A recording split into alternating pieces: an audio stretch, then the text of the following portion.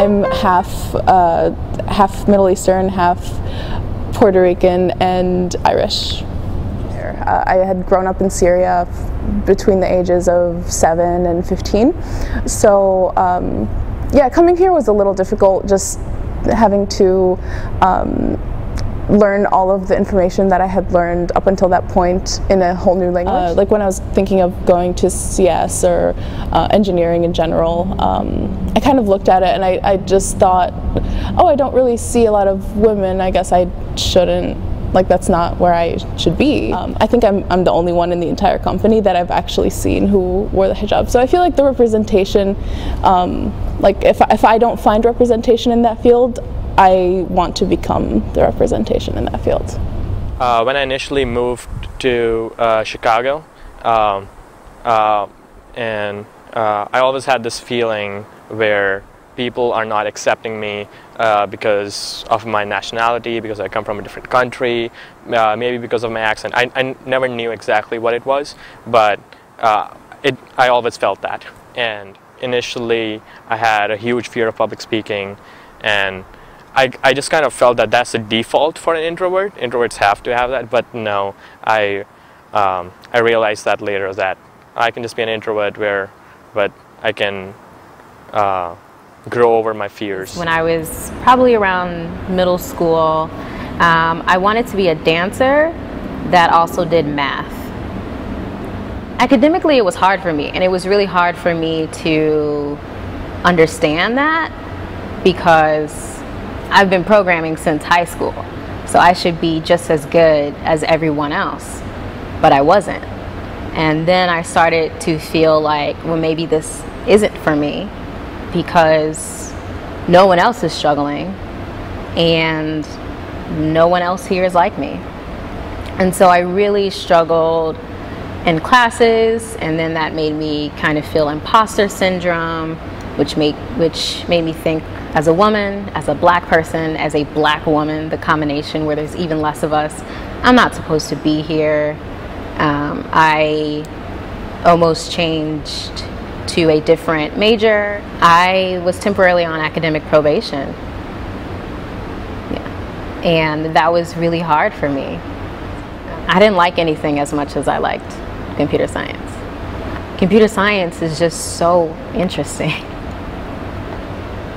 I can't be bogged down by, oh, you're in tech and you're not a white or Asian male, so you don't belong here. I love my job and I can still dance on the side, and I didn't have to give up either. When you're trying to choose a major, you always hear like people that choose CS and do really well, they've been programming since they were 4. When you don't have that background, you're like, am I smart enough? I don't know, you know? So that was kind of, also I didn't code before computer science, or before my degree started, so I was like, I don't know if I belong, because I was the first time in my family who went to college first and graduated. Like, I had a few people, well, my mom and dad went to college and then they dropped out. Like, it's okay to fail, and like the important thing is getting any sort of accomplishing any sort of hard task, is if you fail, you just keep going. Like, even if you fail how many classes, it doesn't matter. At the end of the day, it matters like you finish. That's it. So I failed like, I don't know, a lot of classes. So finding myself was one challenge, definitely. Figuring out who I am, being comfortable with that. And this was like in April, so it was late for internships. And about this internship in India, you get to go to India, and you get to travel, and CS, you do software engineering, and I was like, okay, that sounds cool. I had already applied to like most of the emails. I was like, you know, it's an opportunity, you know, try to catch it. So I applied, and then they called me and interviewed, and they're like, okay, like you're gonna come. And I was like, oh God, I don't know, maybe this sounds too good to be true. But I went, and the internship was amazing. Software engineering is a group effort. Like, even like in like, you know, actual teams and jobs and whatnot, it's a group effort.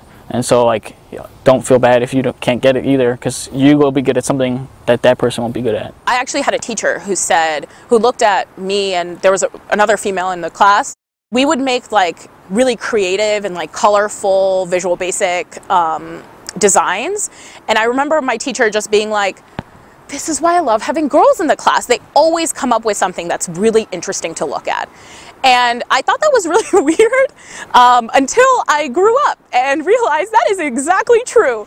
Before my architecture class, I didn't know what a bit was, and everyone else seemed to know. Everyone else seemed to understand like fully what a bit, byte, nibble, half a bit, whatever it is. And I just had no idea what the fuck was going on. I was like, what are you teaching us right now? And it's the fundamentals of like how computers work. And working was really hard. Like, you don't emotionally prepare yourself after college to start working. No one prepares you for that. And it's chaos. Like, you don't know what's going on so much of the time. And you're supposed to be the person who has the answers. And if you don't learn how to ask for help, if you don't learn how to learn things on your own as projects are coming to you and you have a deliverable in like a week, those sorts of things are also really big challenges that, you know, I think everyone has to deal with. I think like the bigger issue is you really second guess yourself a lot as a woman in engineering. You're like, oh, am I only getting this because I'm a woman, or am I not getting this because I'm a woman? And you're in a constant battle because of that. As I've accelerated my career and like made more money, and people look at me differently in meetings, so I can stand there in a t-shirt and shorts and talk to executives. I think that's really, you know, it's a good confidence boost.